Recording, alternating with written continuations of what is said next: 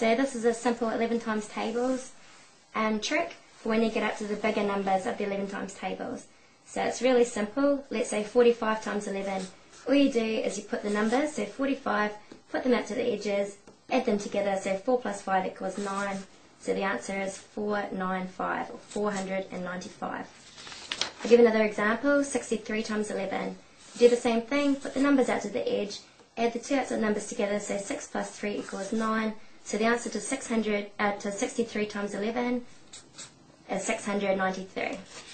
Now if the two numbers on the edge, if they add up, you do the same thing. If they add up to more than 10, so this example here, 8 plus 6 equals 14, you can't just put the whole 14 in here. You put the 4 in there for 14, and you add the extra over to the other number, so 8 plus the 1 equals 9. So the answer to 86 times 11 is 946. It's easy.